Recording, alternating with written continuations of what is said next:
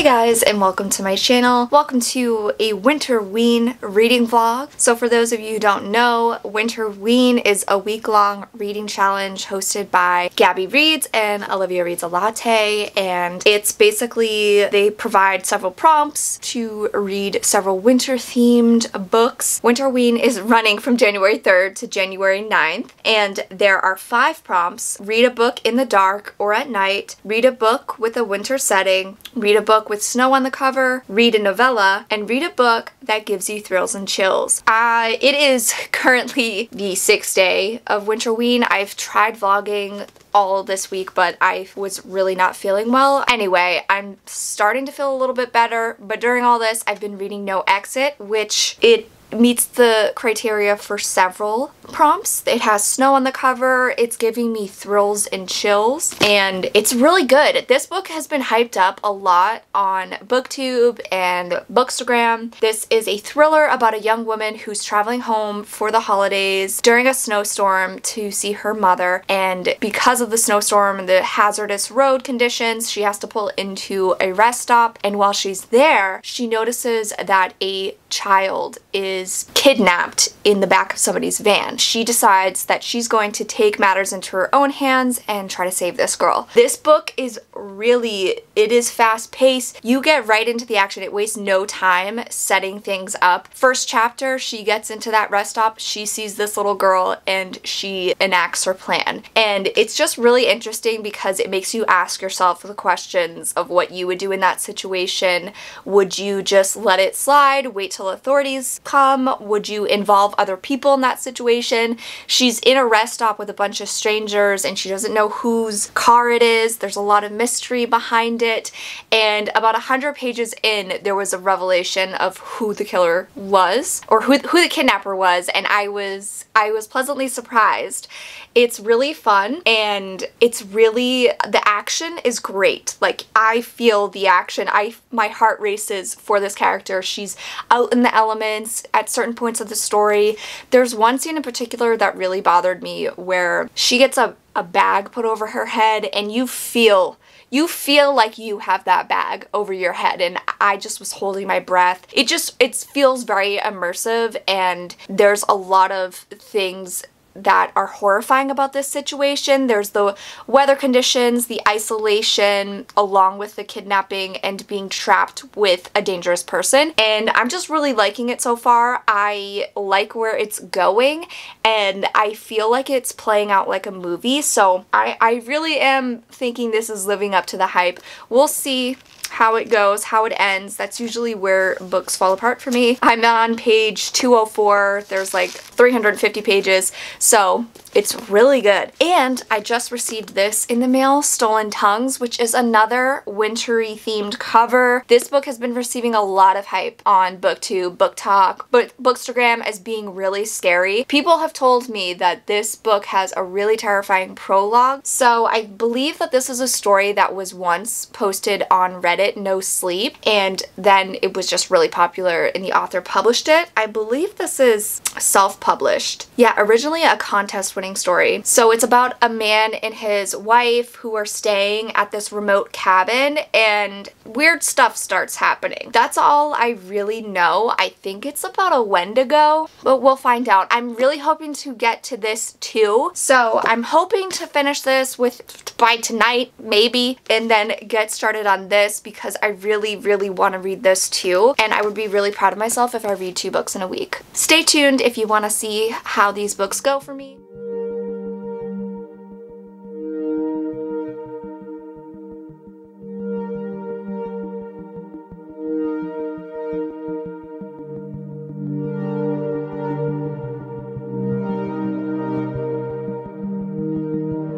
So I'm just popping in here to say that one of the things I think this book does really well is it created a really good villain. The villain is someone who seems so normal on the surface, but you know deep down there's a lot of messed up stuff going on. We get a little bit of insight into what their childhood was like that made them like this, and they're just very vicious and unpredictable, and that unpredictability scares me. Like, you don't know what's gonna happen. I feel like everybody everybody's lives are at stake here because of the unpredictability of the villain. So I don't know where it's going, but I think that the villain is pretty dead on. Like, I feel like this would be a real person in real life. The way their motivations, the way their mind works, and how they use violence to get what they want, and they get off on the violence, and it's just, I think it's done really well. I also will say I really like the main character. I was a little iffy about her at first because I was like, she doesn't really feel like a woman because it's written by a man, but I do like her. I think she's strong and she's spunky, and she thinks very well on her feet. And I just think that I love that she's got like a mouth on her, like she's not afraid to shit talk the villain. And I'm loving watching this cat and mouse game. And in the beginning of the book, the cat and mouse game, it was happening between the two of them and nobody else was aware of it. It was just like a sparring between their two, like just them, their eyes visually like in front of each other back and forth, and nobody else was aware of it. That tension, perfect. I loved how those moments were built up and you're like, oh my god, what is gonna happen? Anything could happen. This person is unhinged. Is she gonna tell other people that this person is a bad person? It's just, the stakes are high, the circumstances are horrifying, and I just think it's really well done. It's well paced and very descriptive. I'm really liking it. I'm really liking it.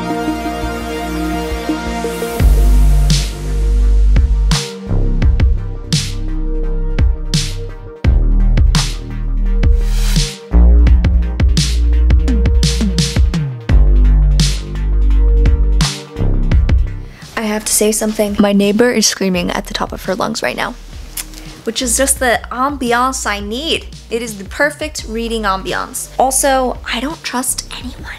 I don't trust a single fucking soul in this book because everybody's a suspect. Everybody is a suspect, and I think our main character has a poor judge of character in others because she keeps getting tricked, which I would also easily be tripped up because I'm a bad judge of character too, apparently. So yeah, everyone's a suspect, and I like that about this.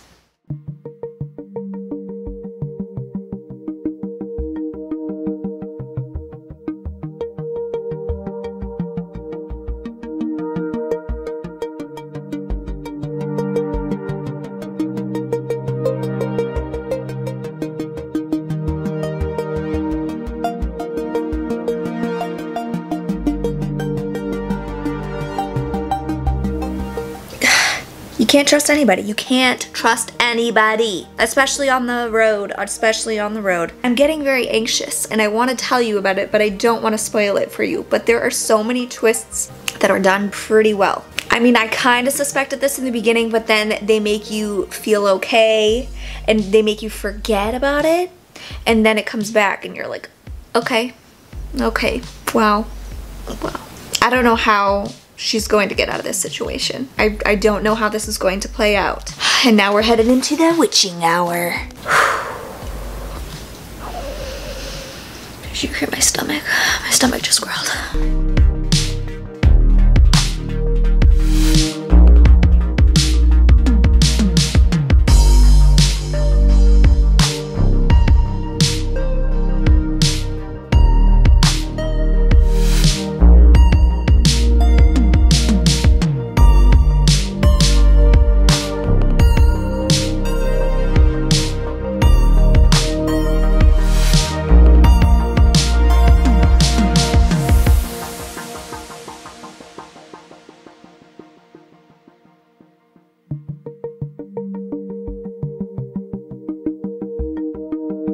Wow.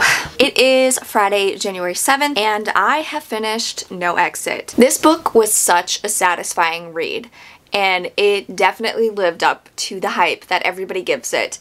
I was thrilled from the very first page all the way to the last. It was such a satisfying read. It's a situation I could see being real, but also it's a little exaggerated, but it's just incredible to go on this ride with this main character who's just an average girl in a dangerous situation, and she's stepping up to be a hero. She's somebody that I wish I I hope I would be if I were in that situation, although I don't know if I could because a lot happens. It has one of the most despicable villains I have ever read, and they're just so believable. I feel like every step of the way is it's just pure insanity, and every time you think that the situation is gonna get better and that our main character is gonna have the upper hand, the rug is pulled out from underneath her feet, and it just gets worse and worse. You're like, oh my god, how much more can this girl take? And the villain is almost, yes, while he has actual real characteristics and he could be a real person,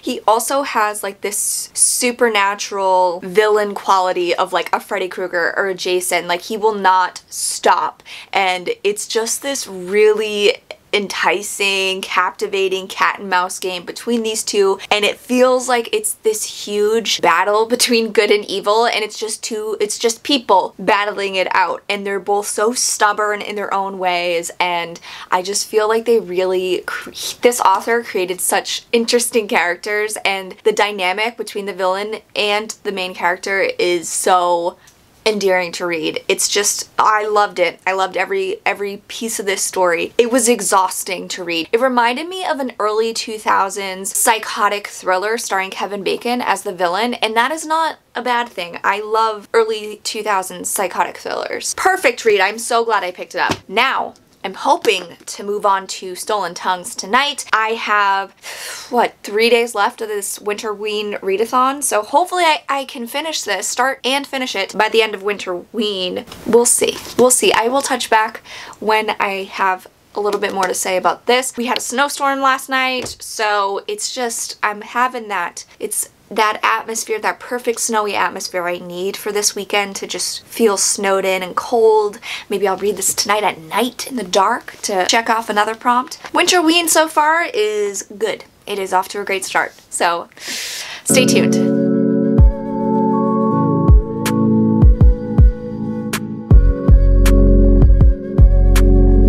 Update time. I am about 64 pages into this story, and I just got through part 1. It's pretty creepy, I will give it that. So we're following this couple who are staying at a cabin that is the cabin of one of their parents. They let them stay there because they're recently engaged, and they let them have like a little getaway in their cabin.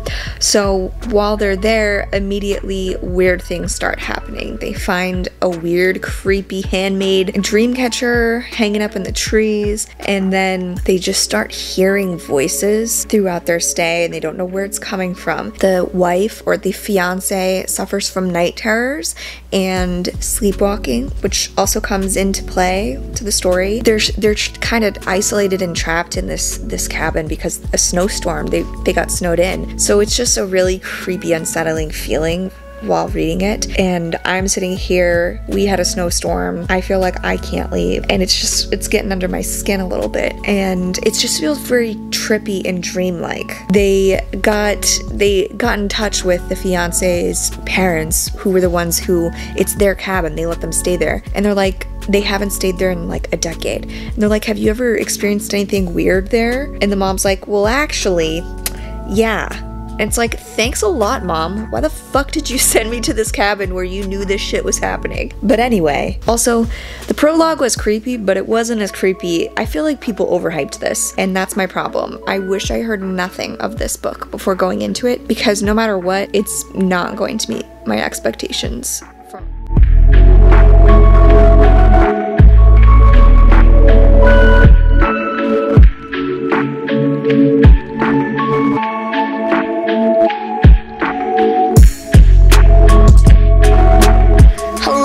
It is January 8th, Saturday, and I am still reading Stolen Tongues. I'm about 114 pages in, and I'm really enjoying it so far. It's really creepy, and there's just a section I got to where he's talking about watching X-Files with his fiance, and that is exactly what the book is reminding me of. It's reminding me of an X-Files episode. Just the weird, trippy atmosphere, and everything just feels very surreal. And it's like a slow, quiet horror. Barlow is snuggled up in between my feet, and we're gonna read some more today. I'm hoping to get 100 pages in because I want to finish this. I want to finish this for Winterween. Hello! It is later in the evening. I've finally showered and washed my hair. I'm in my jammies and I've read another 100 pages of this. I am 200 pages into this 300-page book. I feel like I'm seeing the criticisms now. First 150 pages of this book are great. They're really unsettling, very atmospheric, and the author did a really good job of painting this picture of weird stuff going on, weird unexplainable stuff, and it's this situation where it's not the place that is haunted, it is the people, the person. It's giving me Paranormal Activity vibes in that sense. But I do feel like it's a bit long of a book, and now things are feeling dragged out and repetitive, where the same thing happens every night. We see them go to bed, talk in the morning, and then go to bed and weird stuff happens. It's just like rinse and repeat. And I feel like now stuff is being added to the story that's really confusing me, and it almost feels like it's just being tacked on to give more length to the story. I don't know what's happening. But I'm kind of starting to get bored. So it is Sunday, January 9th. It is the final day of Winterween, and I have gotten a very late start to the day because this guy over here was up all night with stomach issues. So that means I was up all night with stomach issues because I had to take him out constantly. So I've just been a freaking bundle of nerves and worried about him and his gut health. I still have to finish Stolen Tongues, but I also have to go to the grocery store and buy Barlow some bland chicken and rice to boil for him so it can soothe his stomach. And then I'm just gonna sit down and read and hopefully finish this book because I want to complete Winterween on a high note, and I only have 100 pages left. I can do it. I can do it.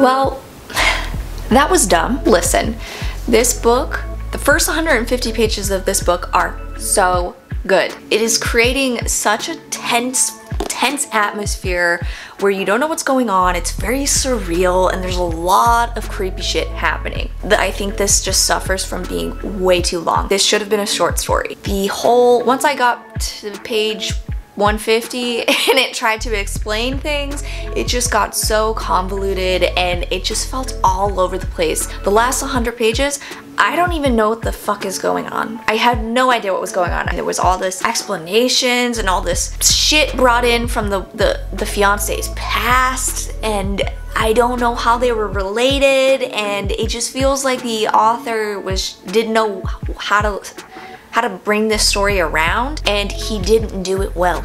I'm confused. It was so good in the beginning. And then, yeah, it just got very repetitive. Same shit, different day. Same stuff happening over and over again. And it's like, okay, I get it. She's creepy and she's vomiting shit. She's like possessed. But yeah, let's invite her sister and her sister's little baby over to stay with us for a while.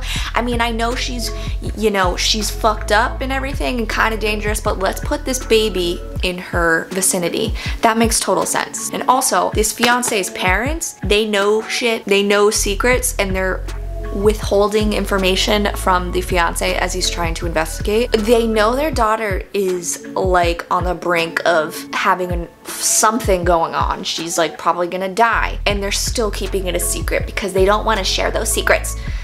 It doesn't make sense. Why would you do that to your daughter? Why wouldn't you just do whatever is in her best interest? I don't know. And then there was this, I don't even know what happened in the end. I don't even know. There was like all this stuff. There was none of these characters served anything to this story. And then there's this whole section in the end about writing about Native Americans when you're not a native, and how he didn't want to like stereotype anybody. He was like, ultimately I decided to write about natives simply as people and try to avoid the common stereotypes that harm their communities while writing about stereotypes this whole fucking book is a stereotype about a Native American fucking legend. I don't know, because everybody said this book is so good and it's terrifying, and yes, the first 150 pages, great. But then as you start to read, it just falls apart. It's all over the place, and you can tell this was a Reddit story. It just felt like he was just trying to add stuff to make it more compelling, but it wasn't compelling. But I did it. I finished two books for Winterween. I completed everything I wanted to complete for Winterween. It was pretty successful. I'm pretty excited and happy about it, and I love these spooky readathons. Let me know if you participated, and let me know what you read. If you read the books I read, what you thought of Stolen Tongues, and yeah. Thanks so much for watching, guys. I will catch you next time.